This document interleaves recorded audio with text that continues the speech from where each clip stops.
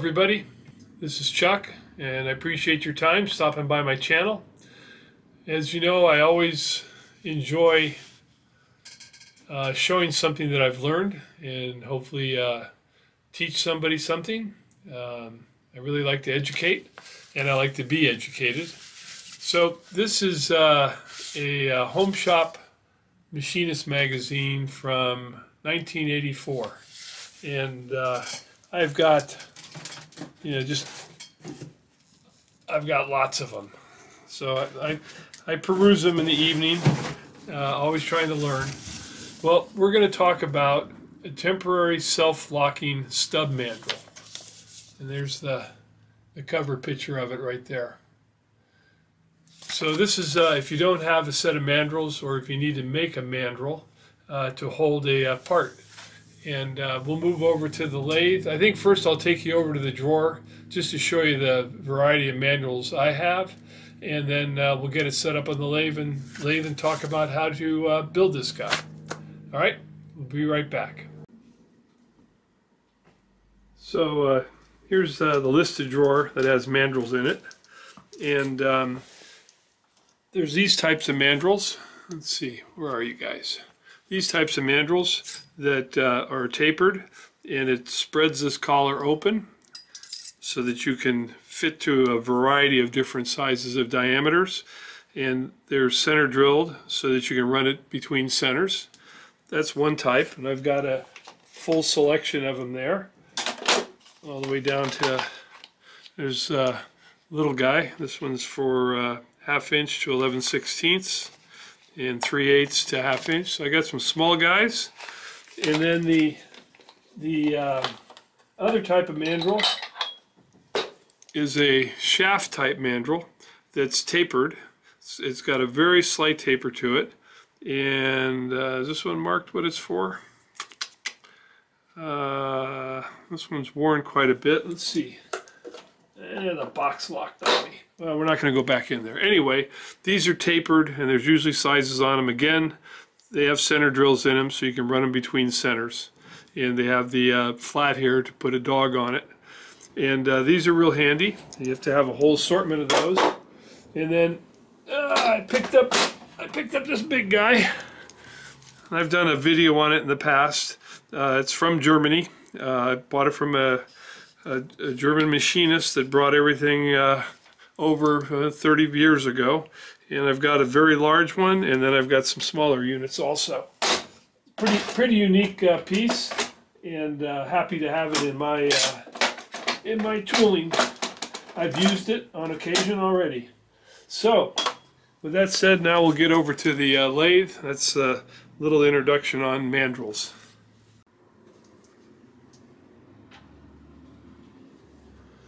Okay, well, you can see in the lathe I've got a round stock there, our stub mandrel, and it's got a flat cut on it, and it's also got a center drill in it. And I've already mounted it once, but I haven't done any turning on it, so you'll see that live here. But here's a pulley off of a vehicle for a serpentine belt. It's just something I had in the drawer, and it's an odd diameter. I think it's 668 thousandths, if I remember correctly. So to create a stub mandrel, of course, you need to turn your stub mandrel to that diameter so that the unit will fit on there. All right, go either way. Okay, so that's the first thing. Have a nice fit on the unit. The next item that makes it work is a little pin. So I'm sliding that pin in. You can see it right there. Sliding the pin in, and all you do is turn, and now you can see I can turn the chuck with it. If you want to release it, all you do is turn the other way, and it comes apart. Come on. The pin stayed on there. Okay, so we'll talk about the math on this and stuff, but let's try turning this and seeing what we get, how it works, how well it locks. So pins back in, just a slight turn, and the unit's locked. Okay, it's going to get a little noisy. I'm going to turn on the old Monarch here. The Monarch's a motor generator unit, so it's a loud unit, but it is what it is. Going to go turn on the three-phase first. And let's see, this unit is steel, magnets sticking to it, just to make sure what we got there. I don't know how hard it is. That'll be interesting to find out. So let's pick a tool to go after it with. And let's try let's try some high-speed steel first.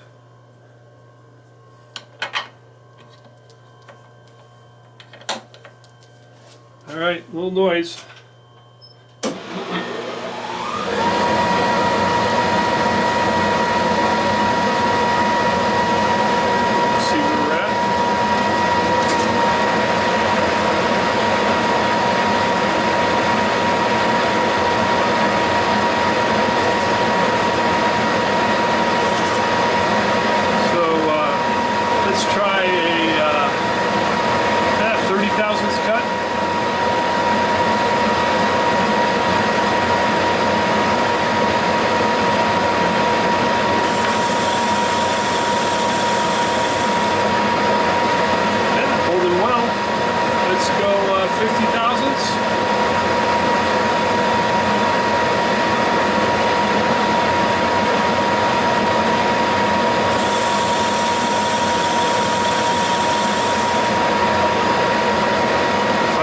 I could do facing. Let's see.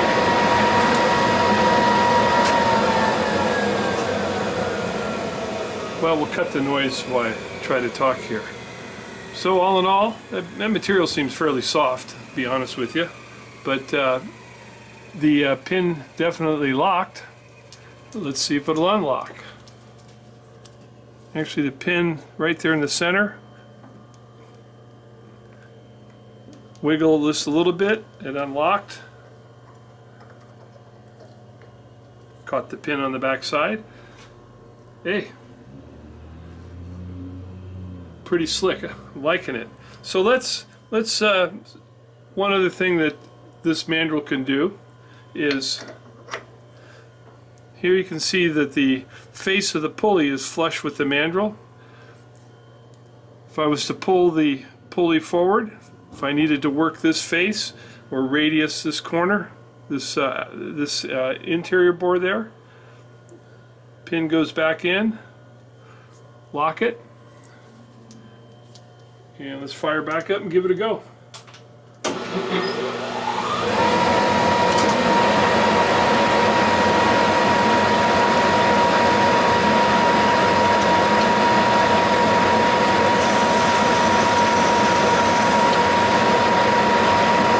See, I could easily face the unit there.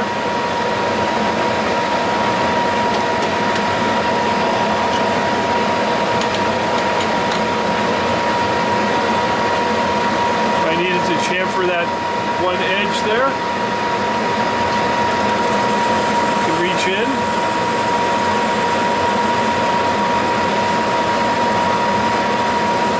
And give it a chamfer.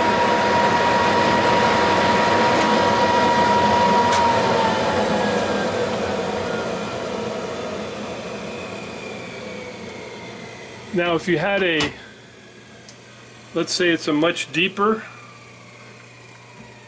situation that you need to mill, pull this back off. I got lucky and caught the pin again. With the center in it, this stub mandrel could be much longer and the center could be out here supporting it. The flat could be much longer dependent upon the part that you're turning on here. So, pretty slick. If you don't have any mandrels, you need to make a mandrel. Very simple to do. But there's a little math involved. It's a 12-to-1 ratio. And what do you mean by a 12-to-1 ratio?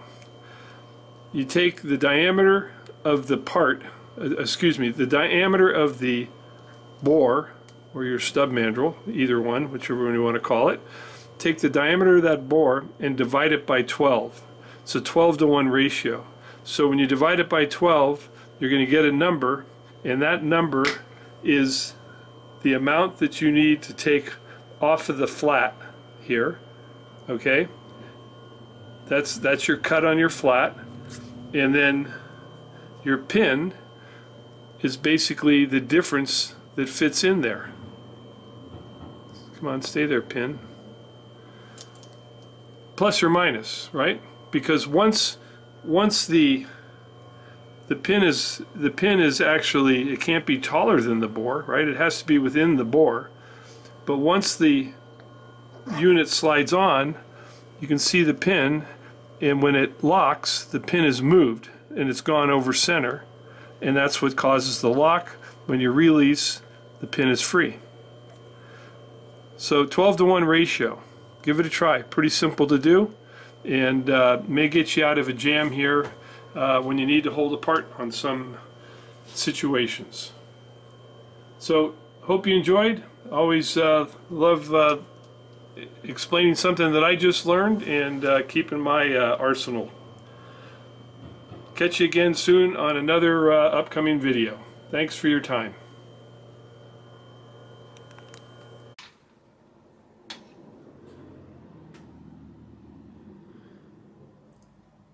So I wrote in the beginning of the video a little bonus information at the end of the video, and here it is. My friend and fellow YouTuber Vince Ender recently contacted this company as he needed to replace the head on his DRO on his lathe.